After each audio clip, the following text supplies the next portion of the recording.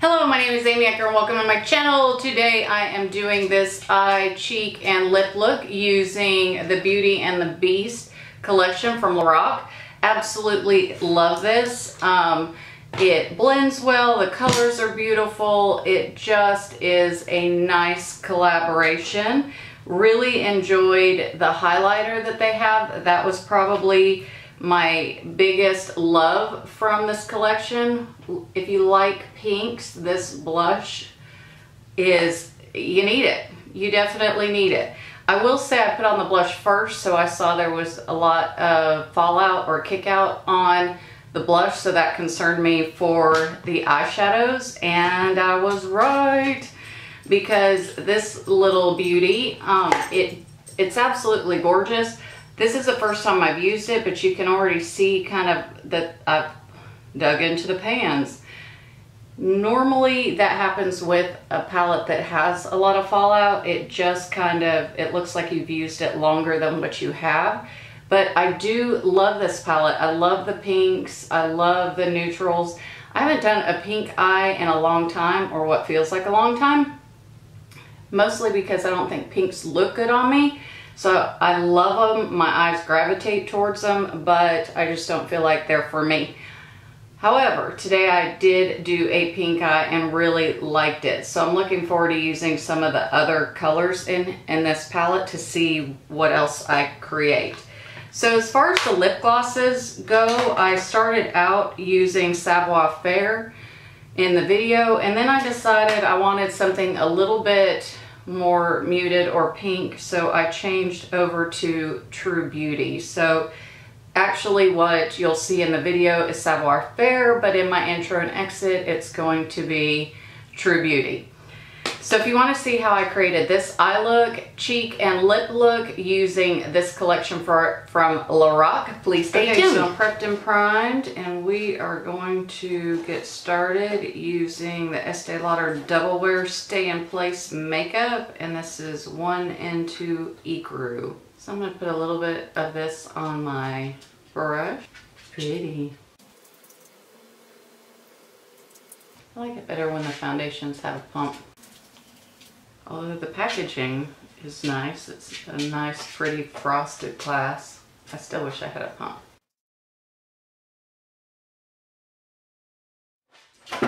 So I need a little bit more. As far as the priming, I just used the Scandinavia makeup spray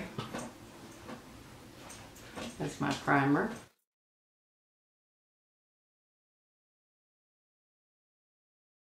See the initial impressions. It went on really nice with this brush, so I like that. I like that it didn't leave brush streaks, so that is sitting or absorbing into the skin nicely. It looks like it is definitely full coverage, which is always great for me. For some reason it's picking up really white on this camera. Not quite sure why it's doing that. It's not as white in person as it is, looks like it is on camera. Anyways, I'm gonna go ahead and finish my makeup. We'll see how this holds up during the rest of the work week. Wish me luck, or wish Estee Lauder luck.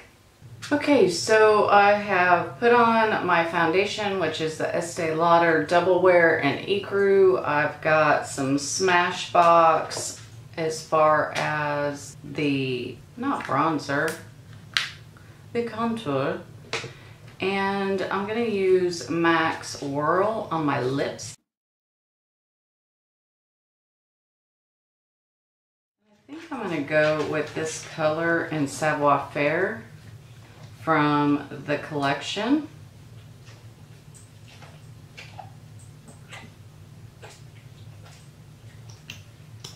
Okay, so I'm going to start out with this color here called Fearless for the cheeks. It might be a little too light, but it's got, I didn't need much on my brush before I got some fallout. Ooh la la, that's some pink. And then it looks like it's got a highlighter involved, so I'm going to try to see how, I'm sorry, that color was called Enchanted. The highlighter, I think this is a highlighter we're going to see, is called Fearless. Ooh, that's pretty. It's kind of a champagne gold. Looks pretty with the pinks. And I'm not a pink person, but I think I'm going pink today. All right, so I love this little book. It looks just like a book, and you open it and there is all kinds of prettiness. So we're gonna actually do a pink eye, which again for me is kind of odd.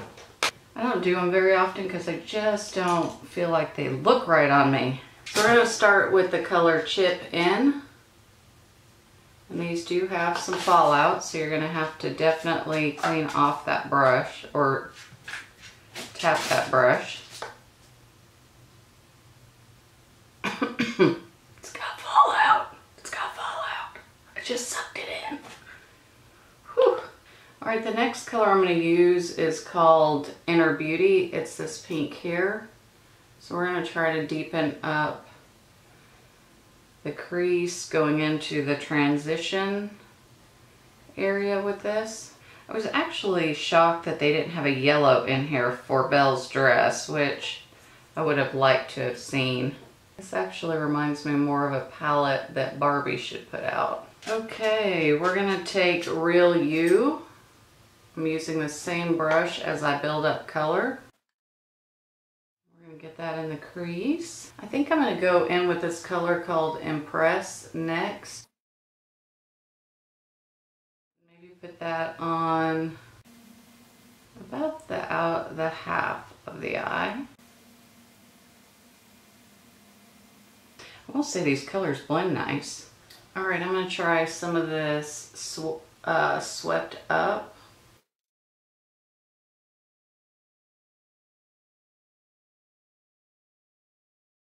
It goes a long way. I barely put any black on the brush just in case, and I'm glad I didn't because it came off pretty good.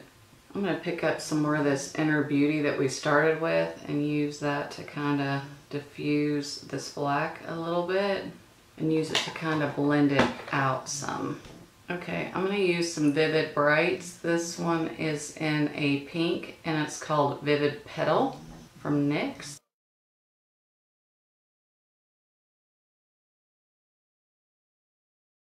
Which is a crazy bright color. Okay, that kind of looks scary, right? So I'm going to actually put a thinner black coat closer to the eyeliner, so I actually kind of have two eyeliners. That's my goal with the pinks, or with the Vivid Bright. So we're going to see if I can accomplish a dual eyeliner. I don't have a lot of hope in myself, but you know, stranger things have happened. Stranger things have worked out. Wish me luck, I'm going in. Alright, so this I edged in to the pink a little bit too much with this e.l.f. eyeliner, so I'm going to try to pick up a little bit more with this pink so that it kind of matches the other side. Which, to be honest, that wasn't quite as hard as I thought it was going to be. I'm like, but you never know. You never know.